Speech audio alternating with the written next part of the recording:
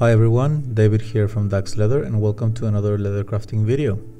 In today's video we'll be making a leather keychain out of ROCADO Shell Cordovan, but this time we're going to use the reverse side of the shell for our project. Over the last weeks we've made several small projects from a lovely black marble shell, including a wallet and a pen sleeve, which will leave you a link to those videos so you can check them out. However, this time this Cordovan piece is almost gone and there was only enough Cordovan to make one last small project. Initially I wanted to make a watch strap with this leather, but then I realized I haven't used the reverse part of the shell. So I decided to make a second keychain identical to the one I made previously with the same leather, but focused on highlighting the beauty of those random ink splatters that some reverse shells have. So just as with the front side of the shell, arranging your template to make those splatters look nice in your project will take some time, but it's totally worth it.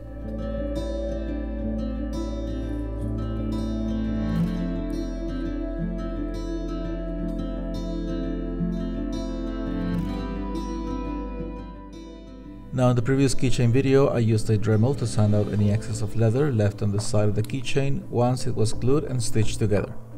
This time, however, what I did was to give the back part of the keychain some extra room to remove it using my X-Acto knife and guiding myself with the thickness of the front part of the keychain, as you'll see later on.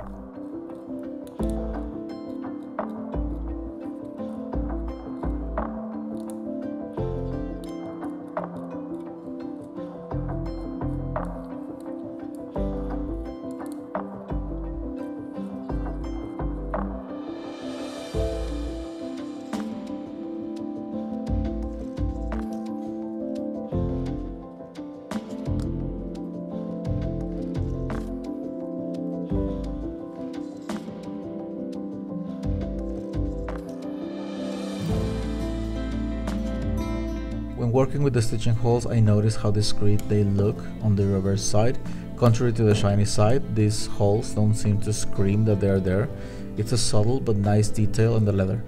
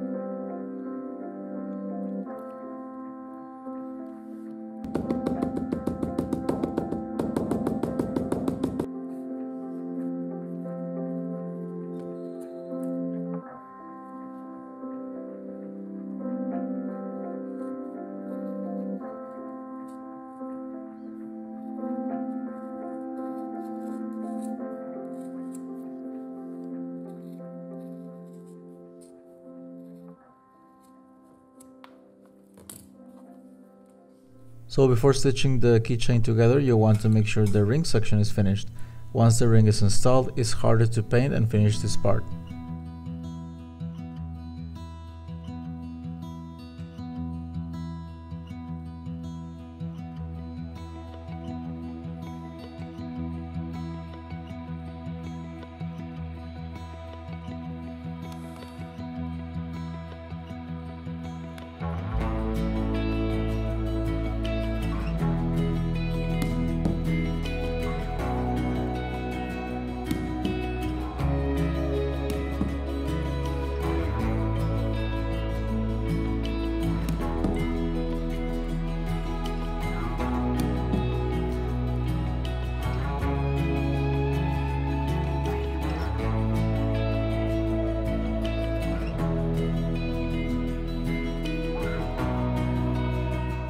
To give the keychain more volume, I glued a small leather piece in the center.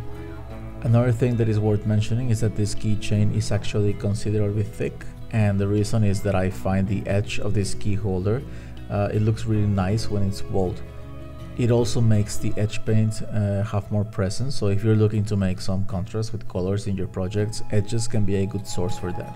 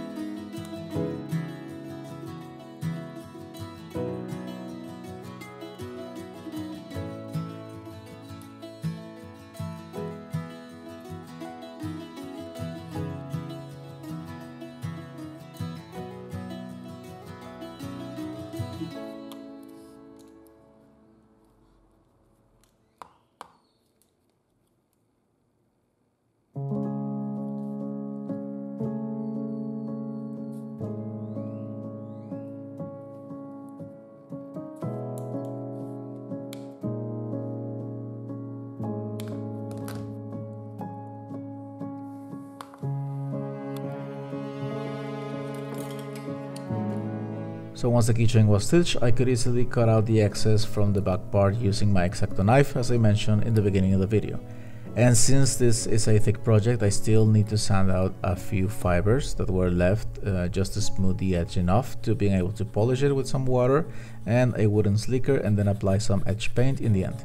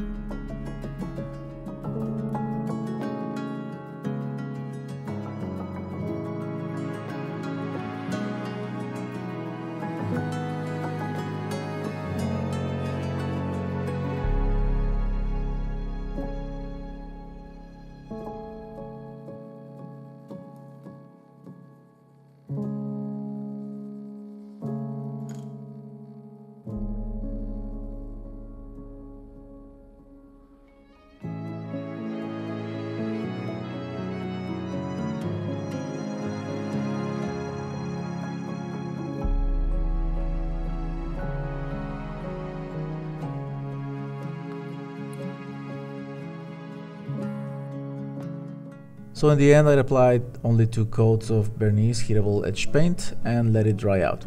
Now this paint has a matte finish, and I thought that would be good to leave the keychain with that finish, since the reverse side of the Cordovan leather is matte in the first place.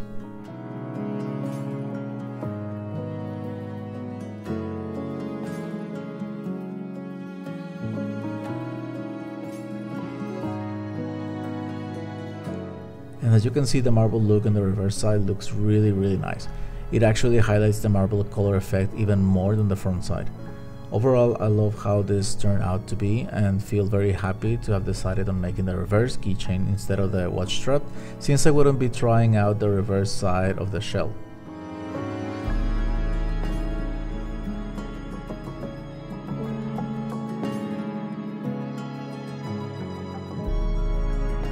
So with this project done, there is really no more shell Cordovan left to do anything else, but I will give you my full review and first time impression using this leather in an upcoming video. As always, thank you so much for watching. I hope you have enjoyed watching this video and find it useful.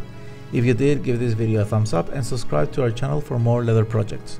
So have a great day everyone, and I'll see you in the next one.